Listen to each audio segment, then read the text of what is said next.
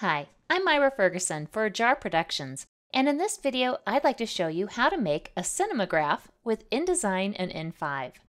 A cinemagraph is part animated content and part static content, where the motion of the subject is emphasized by making the rest of the cinemagraph still. Many cinemagraphs are created using Photoshop, Animate, Premiere Pro, or After Effects, but you can make them using InDesign and in5.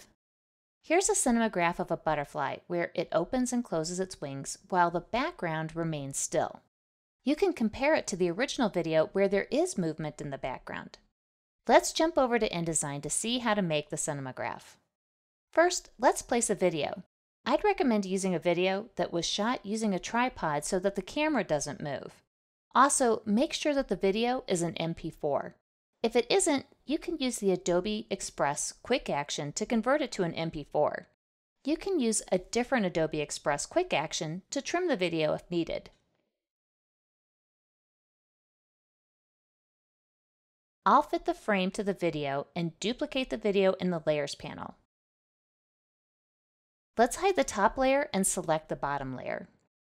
We want this video to automatically play. Because it's the first page of this document, we'll want to use the in5 video widget, in5, interactive widgets, video, and set it to autoplay and mute. That's the workaround for browsers that restrict autoplaying video without any user interaction. We'll also want to set the video to loop so that it will continue to play.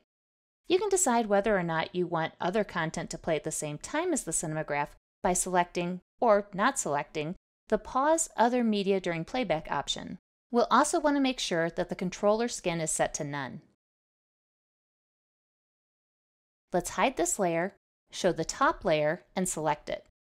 We want this video to turn into an image and cover only the areas that we want to remain still. If the first frame isn't the one that you want to be your still image, you can use the Media panel, Window, Interactive Media, to select a different frame.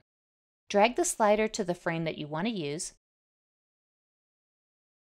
Set Poster Frame to From Current Frame, and use the refresh icon to update the frame shown in our layout. To set this video up to export as an image and cover the parts of the video that we want to be static, we can turn it into a custom shape by adding and moving anchor points. I'll select the Add Anchor Point tool and add 4 anchor points to the bottom of the video. The first and last points will stay where they are, and I'll use the Direct Selection tool to select the middle 2 and move them up. Now that the video is in a custom shape, in5 will export it as a still image. When I show the video underneath it again, then only the exposed portion of the video will appear to play. Let's save and export.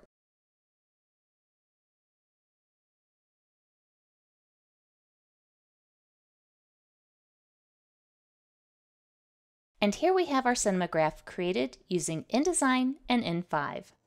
Let us know in the comments how you'd like to use cinemagraphs in your in5 exported content. Thanks for watching. If you found this video helpful, please give it a like and be sure to check out in5 at in5.us. Thanks so much for watching.